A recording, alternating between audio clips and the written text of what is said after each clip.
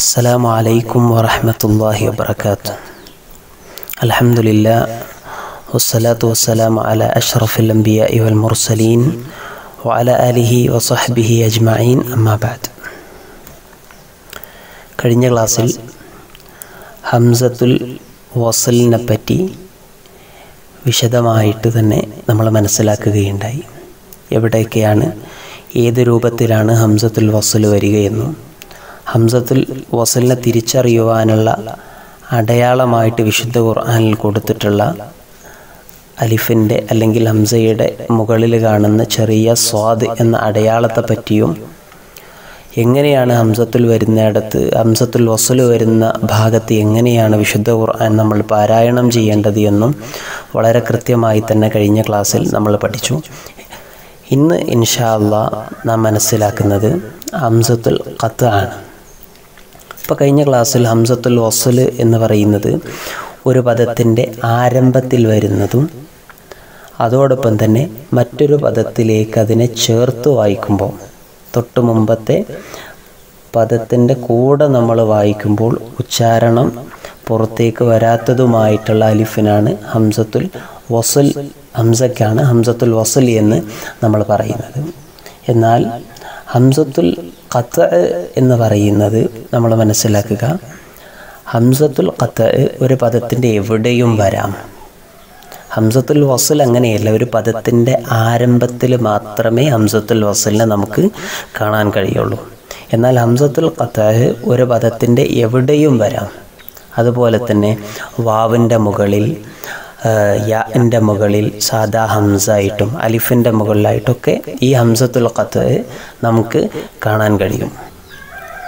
ഹംസത്തുൽ വസ്ലിൽ നിന്നും ഹംസത്തുൽ ഖത്അനെ വ്യത്യസ്തമാക്കുന്നത് നേരത്തെ നമ്മൾ പറഞ്ഞതുപോലെ ഹംസത്തുൽ വസ്ൽ ഒരു മറ്റൊരു പദത്തിലേക്ക് ചേർത്തു വായിക്കുന്ന സമയത്ത് നമ്മൾ ഒരിക്കലും തന്നെ അതിനെ ഉച്ചരിക്കുകയില്ല.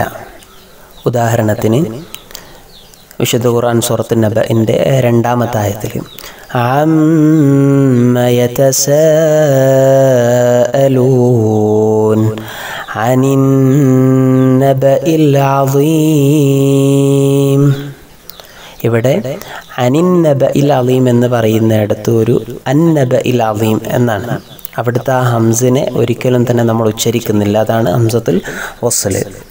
എന്നാൽ ഹംസത്തുൽ ഖത്അ നമ്മളൊരു പദത്തിലേക്ക് കൂട്ടി പാരായണം ചെയ്യുകയാണെങ്കിലും ഒറ്റയ്ക്ക് പാരായണം ചെയ്യുകയാണെങ്കിലും ആ ഹംസിൽ നിന്ന് പാരായണം ആരംഭിക്കുകയാണെങ്കിലും എങ്ങനെയാണെങ്കിലും കൃത്യമായിട്ട് അതിനെ വെളിവായി ഉച്ചരിക്കണം എന്നതാണ് ഹംസത്തുൽ ഖത്അനെ ഹംസത്തുൽ വസ്ലിൽ നിന്നും വ്യത്യസ്തമാക്കുന്നത്. ഹംസത്തുൽ വസ്ൽ മറ്റൊരു പദത്തിലേക്ക് ചേർക്കുമ്പോൾ അതിൻ്റെ പാരായണത്തിൽ നമുക്ക് അതിനെ കാണാൻ കഴിയില്ല.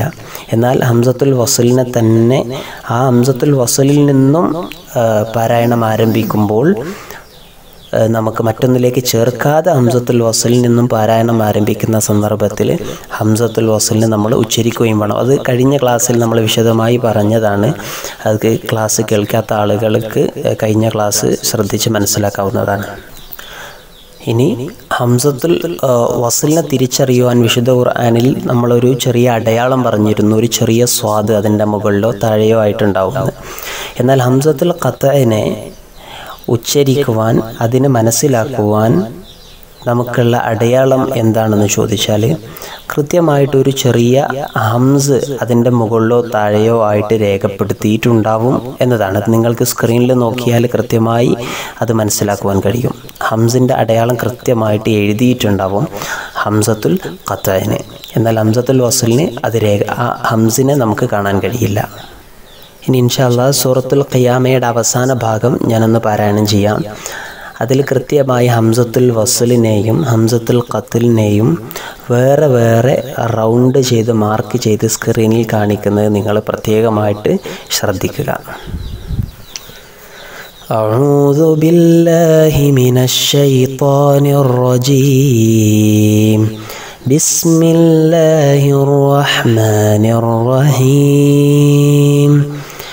كلا بل تحبون العاجلة وتذرون الآخرة وجوه يومئذ ناظرة إلى ربها ناظرة ووجوه يومئذ باصرة تظن أن يفعل بها فاقرة كلا إذا بلغت التراقي وقيل من راق وظن أنه الفراق والتفت الساق بالساق إلى ربك يومئذ المساق.